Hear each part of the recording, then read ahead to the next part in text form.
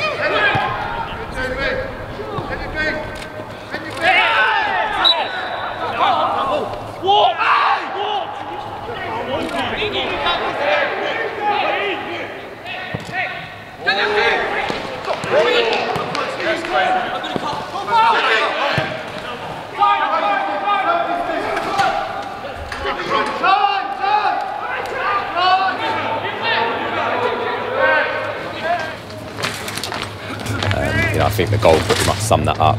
Really passive in terms of our defending, and then we've got an uphill battle from there. Obviously, get ourselves back in the game, and I felt like we could go and kick on, but it just never happened really. So really disappointed with today.